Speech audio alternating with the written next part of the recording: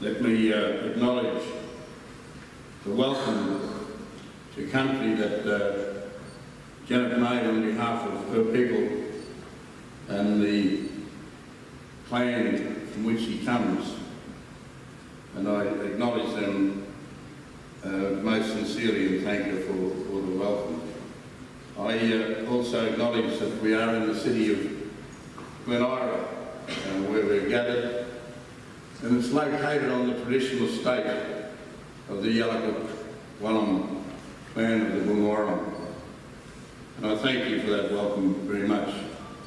I want to acknowledge not only the politicians that are here, but a special family friend, Mr. Bill Condon and his lovely wife Linda, and Marie's sister. Bill and I go back to the days of Monterey in the Western Districts when I was a little scrawny kid coming from the north to go to secondary school. I also want to acknowledge the Supreme Court judge who's here, who at the time was a barrister at the Melbourne Bar, who fought for the Yarra and won a very difficult no-title claim against much odds. So I want to acknowledge my dear friend. But we're here tonight to honour the legacy and life of Marek Edelman, a true hero. Although he would always reject that epithet, to examine Edelman's early life is to know the banality of evil, to plumb the depths of depravity which human beings can descend, and to understand what Edelman himself described as a strongly depressing handicap, the feeling that one could perish instantly, not as a result of any particular activity, but as a beaten and humiliated, not a human being, but a Jew. It is also to wonder at the bravery of those like Edelman who dared to defy their oppressors, yet to understand as he did that heroism did not characterise exclusively those who took up arms. As he said, it was much easier to die in battle, being able to pick the time and place of one's death.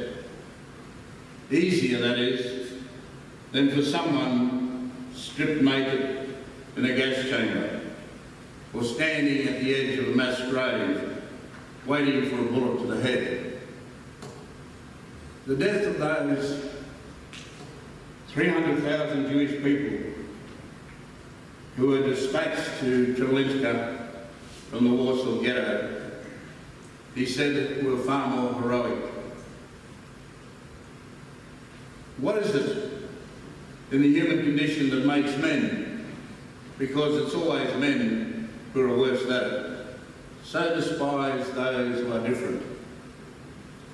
And why is it that the rest can blindly ignore and then later choose to erase the record of the atrocities that ensured from hatred of difference? I never knew the story of Marek Edelman until I was invited to deliver this lecture,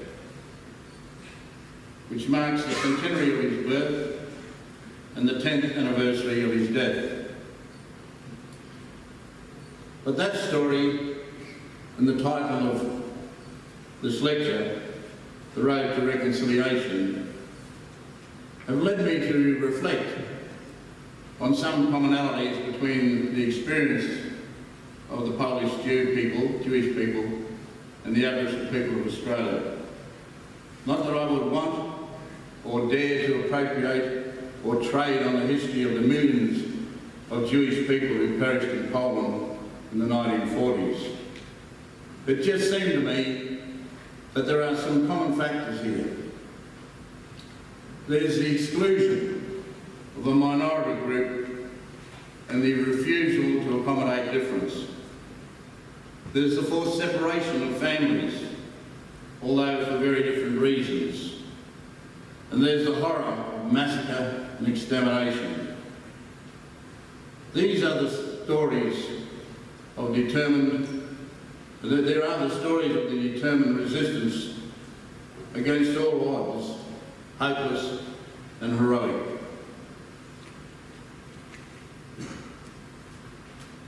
And finally, there's the denial of history, the refusal to acknowledge wrongs of the past. We all need to know about our history before there can be any true reconciliation. There has to be recognition of human beings, not as flora and fauna, but as integral to the common humanity we all share. A recognition of the richness of the unique cultures and traditions from which we separately come. In this country, the education curriculum has failed to teach us our true history. They have failed to teach us the critical value of recognising the First Nations as an essential step towards true reconciliation of our nation. And that's why the Uluru Statement from the Heart called for a Makarrata Commission to supervise the process of agreement making between governments and First Nations and truth-telling, truth that has been denied us. So we must prepare for truth-telling about how this country was settled and colonised, and it may be challenging for some of us. We have not had the justness of hearing and telling our stories to honour those who have long gone and been disregarded, although I acknowledge we're slowly picking up on that, and Josh's recognition of William Cooper's great recognition and of the other great leader back in the day when white folks first came to this part of the world. Lieutenant James Cook sailed from Portsmouth in 1768 to the Southern Hemisphere, and he was armed with secret orders from the Lord of the Admiralty not to open it until he was well into his journey. And for the record, it's worth quoting that order verbatim. You are likely to observe the genius, temper, disposition and number of the natives, and if there be any, an endeavour by all proper means to cultivate a friendship and alliance with them, and making them presents of such trifles as they might value, inviting them to traffic and show them every kind of civility and regard, taking care, however, not to suffer yourself to be surprised by them, but to be always upon your guard against any accident. You're also, with the consent of the natives, to take possession of convenient situations in the country in the name of the King of Great Britain. And if you find the country uninhabited, take as first discoverers and possessors. Of course, we know that Cook did claim land for Great Britain without the consent of the natives, and in spite of his observation that Australia was inhabited. The instructions to Cook remained secret until 1928, 160 years after he'd sailed in the Endeavour, by which time Australia was well and truly settled. Thus were laid the foundation of the great lie of Terra Nullius, which endured as a legal fiction until 1993, when the High Court handed down the Mabo decision, finally recognising the prior occupation and ownership of First Nations peoples. We are yet to fully realise the practical consequences of that judgment, the recognition, the restitution and the reconciliation. We're yet to come to grips with the truth about what Australia is founded upon. The creation of the Warsaw Ghetto was a great lie too, sold as it was by the Nazis as a resettlement project, offering jobs and opportunities with loaves of bread to sweeten the journey to Treblinka. And so great was the lie that the removal by trains was merely a transfer to a work camp, that many Jewish people simply refused to believe that the Germans could even contemplate a solution so comprehensive and final as the Holocaust. It is the record of this country that Aboriginal people too were forcibly removed from their country into reserves, ostensibly for their own good and protection from marauding mobs.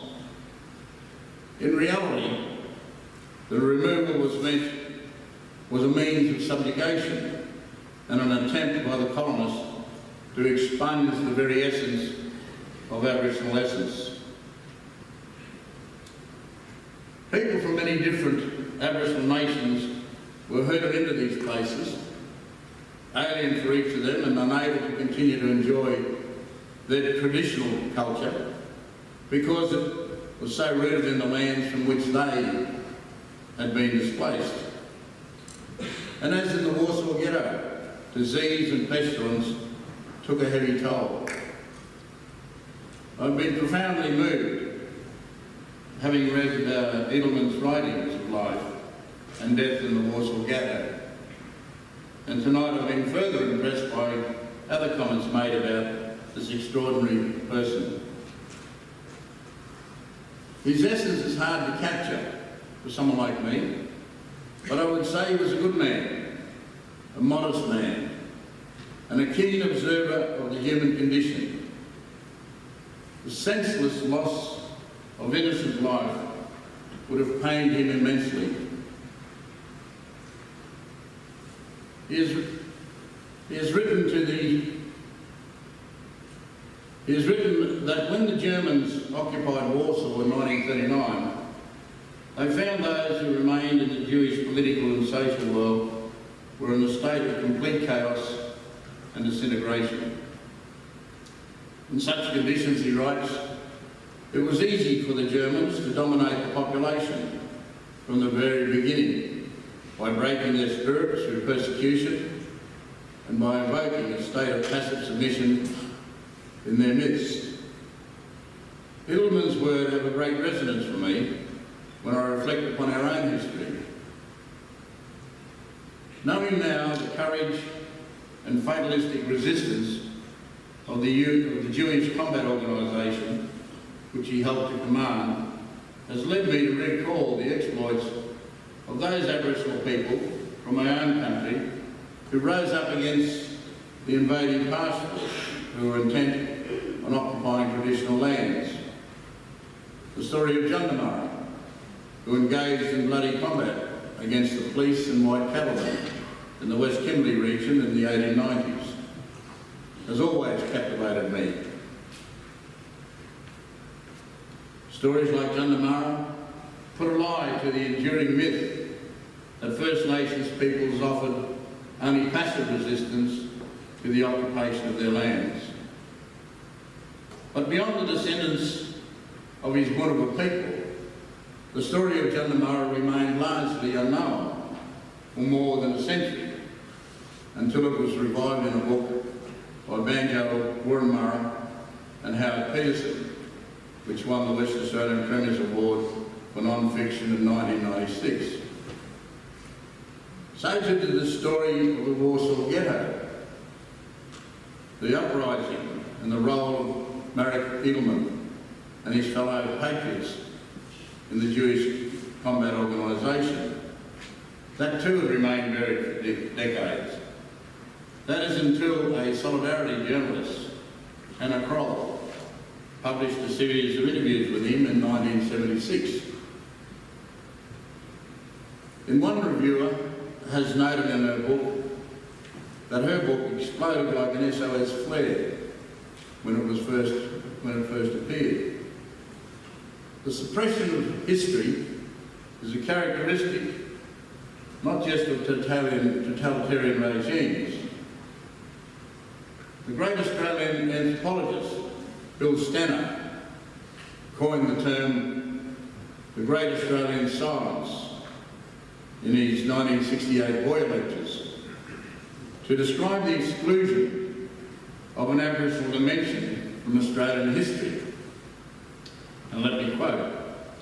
He says, "It is a structural matter, a view from a window which has been carefully placed to exclude a whole quadrant of the landscape," Stanner wrote. What may well have begun as a simple forgetting of other possible views turned under habit and over time into something like a cult of forgetfulness practiced on a national scale. We have been able for so long to disremember the Aborigines that we are now hard-pressed to keep them in mind even when we most want to do so. Stanner continued, "It's very resonant of some of the commentators we see in the press these days why First Nations should be recognised for their unique position. But not only does this silence persist today, it's a condition that the Prime Minister himself seems to cherish and foster with his championing of the Quiet Australians. But it's a dangerous condition, one that cannot be allowed to endure. Marek Edelman never stayed quiet, and he paid a price for that. In his 80s, he incurred the wrath of the Israeli government and many Polish survivors of the war living in Israel when he wrote an open letter to the Palestinian resistance leaders. Although he rebuked the Palestinians for their attacks on Jewish civilians, his critics were angered that in his letter he never used the word terrorism. And because he said both Palestinians and the State of Israel must alter their approach. Otherwise there'd be more needless death of innocent peoples on both sides. Most Jews who had managed to escape to the West before and after the war chose not to return to Poland because of the Soviet occupation. Many more fled during the anti-Semite purges of 1968. But Edelman chose to remain. He became known as the one who stayed behind. Someone, he said, had to stay with all those who had perished. You don't leave and abandon the memory of them. In his 60s, by then a distinguished cardiologist, he'd maintained his rage against the state, having aligned himself with the Solidarity movement. He refused to take part in the grand ceremony organised by the government to mark the 40th anniversary in April 1983 of the Warsaw Ghetto Uprising. In a public statement he said, "To celebrate our anniversary here, where social life is dominated throughout by humiliation and coercion, would be to deny our fight. It would mean participating in something contrary to its ideals. It would be an act of cynicism and contempt." On the occasion of the 40th anniversary, Edelman was detained under house arrest for his own protection, the government said. The only person whom the cordon of police around his house allowed through was the journalist Anna Corral, whose writing about Edelman and the horrors of the Warsaw Ghetto had shocked the nation in 1976. As Poland has wrestled with its dark history of anti-Semitism, so too must we confront our own dark history. Until we as a nation can learn about and come to terms with the reality that Aboriginal people have been dispossessed and acknowledge that they've never ceded their sovereignty, not till then could we begin the real business of reconciliation. The road to reconciliation has been long and winding, paved with great intentions, but always blocked at vital junctures by those who lack vision and generosity. We're at one of those junctures right now. It's been 28 years since I was invited by Prime Minister Bob Hawke to be the first chairman of the Reconciliation Council, a post which I had to renounce 5 years later because of my disillusionment about the approach to First Nations affairs under Prime Minister John Howard. Hawke established the Council for Reconciliation, having failed to deliver on his pledge at the 1988 Barunga Festival to negotiate a treaty with First Nations. In the time since, the reconciliation journey has been tortuous. Many young voters today are unaware of that history, and older voters have simply forgotten or are exhausted by the protracted nature, or have simply just given up and tuned out. We had the expert panel on recognising Aboriginal and Torres Strait Islander peoples in the Constitution, with Prime Minister Julia Gillard, established in 2010, and which I co-chaired with the eminent lawyer, Mr. Mark Edelman. We consulted widely and presented our report in January 2012. Our focus was on change to the Constitution to reconcile Australia and recognise First Nations. We proposed a new Section 51A to recognise Aboriginal and Torres Strait Islanders' prior occupation of Australia and acknowledge their continuing relationship with their traditional lands and waters. We also proposed a new Section 116A to prevent discrimination on the grounds of race, colour, ethnic or national origin. Those proposals went nowhere. Since then, we have had 3 select committees of the Parliament which have considered constitutional recognition of Aboriginal and Torres Strait Islander people. The first reported in 2013 and the second in 2015. And between the reports of those 2 joint committees, we had the Aboriginal and Torres Strait Islander Peoples Act of Recognition and a review panel.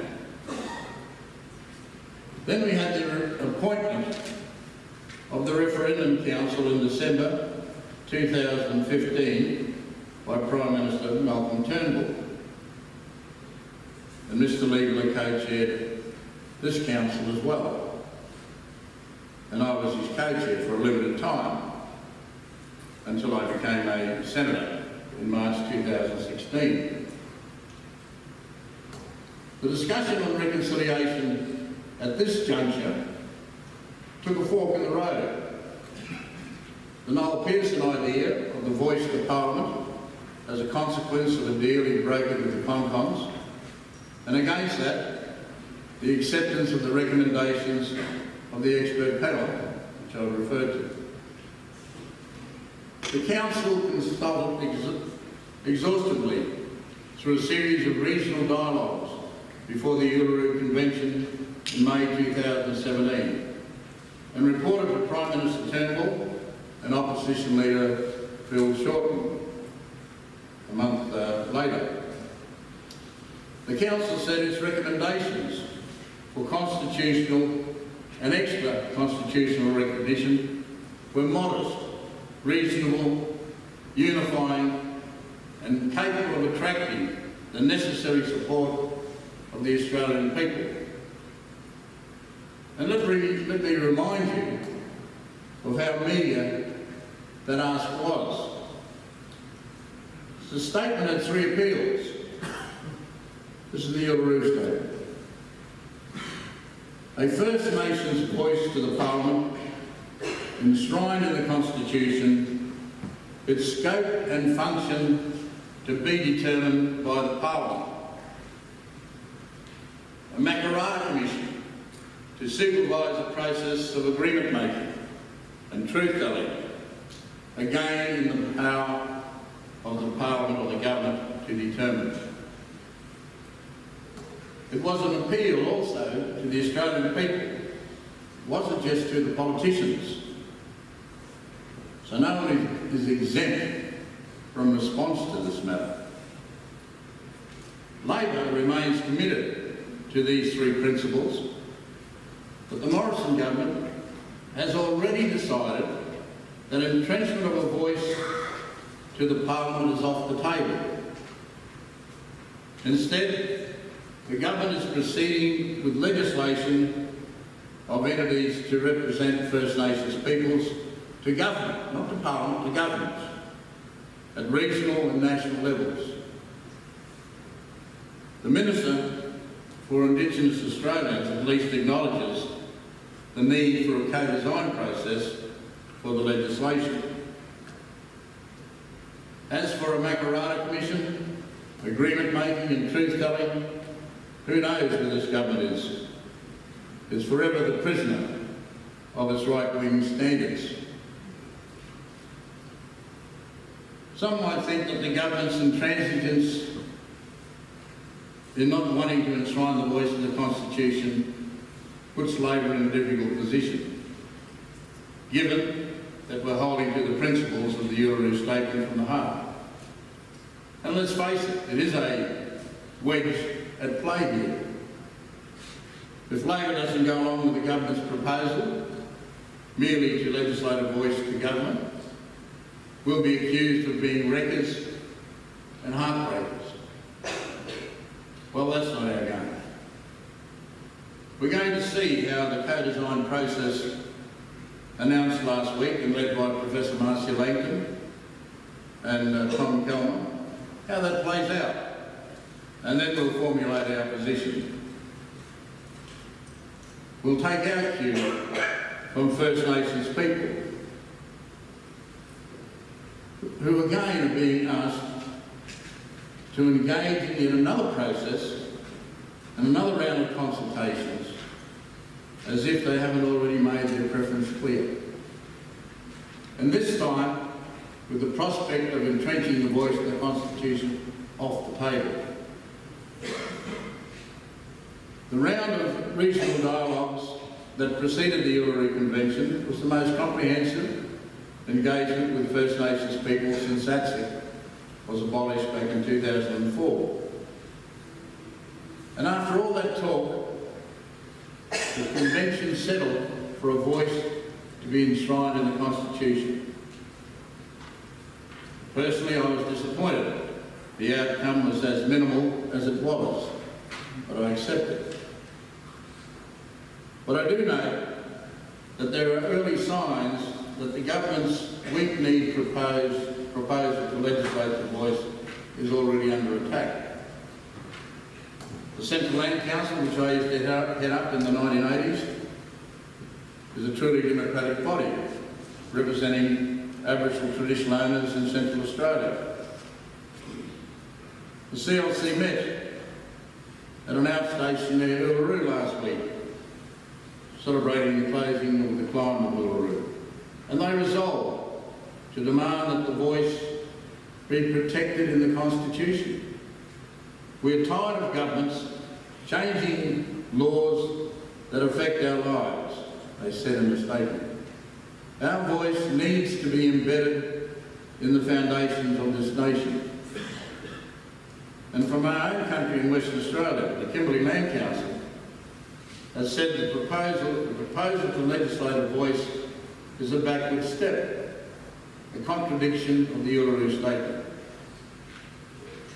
These early rumblings don't augur well for the government's agenda, but Labor will wait and see. And if First Nations reject the government's intention to legislate the voice, who could blame them? It'll be this government that will have broken the hearts of the First Nations peoples yet again. A government that has in its ranks people like Senator James Senator James McGrath, who even last week was still peddling the line that a voice would represent a special chamber. At least Barnaby Joyce had the good grace to apologise for his having labelled the voice a third chamber of the Parliament. The fact is, a majority of the population, including some classically conservative and establishment people like former Chief Justices Murray Gleeson and Robert French, support a voice to the Parliament being enshrined in the Constitution.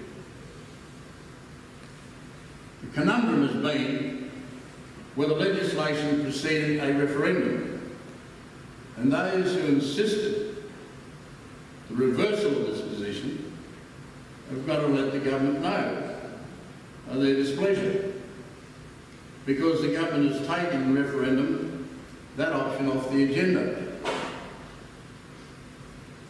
Indeed, a majority, I believe, of Australians support the notion of a treaty with First Nations, but the coalition is light years away from that goal. A treaty is a means towards reconciliation, but first must come recognition and acknowledgement of the truth of it about our relationship. It would go towards confirming the legacy of our nation, but it would not be an end in itself. Real national reconciliation would have many dimensions beyond the practical legacies of First Nations and the descendants of the settlers. I'm talking about the social, cultural and political dimensions that affect all Australians, contemporary diversity. Human beings have got to reconcile with human beings. Human beings have got to reconcile with nature. And human beings have got to reconcile with their creators. But this coalition government shows no willingness to contemplate, let alone embrace, those larger challenges to our current one-dimensional society. Rather for them, the quick fix of a voice right, prescribed in law, but not in the Constitution. I wonder what Marek Edelman would have thought about this topa that grips this country. On that note, let me remind ourselves why we're here tonight. To honour Edelman's extraordinary life and remarkable achievements. Having now praised myself of the Edelman story, I'm left with many enduring impressions and memories. Memories, of course, of the horrific atrocities committed by the occupying German forces against the 400,000 Jewish residents of the Warsaw Ghetto. But one other scene, less traumatic, sticks in my mind. It is the image of Edelman, detained in his house in April 1983, on the occasion of the 40th anniversary of the uprising he had helped to lead. The journalist, Hannah Carroll, who was with him that day in his house, surrounded by police cars, has written that Edelman was sitting at a table set for a fancy dinner that never happened. When Edelman was spending this day cut off from the world, not even for a moment did he have the feeling that he was alone, she records. On the contrary, he had the feeling of belonging to the world, to that world of fair and brave people, and beautiful and calm. Marek Edelman was a patriot on the right side of history and on the right side of politics. And I'll leave you with those thoughts and his observation that hate is easy, love requires effort. Thank you.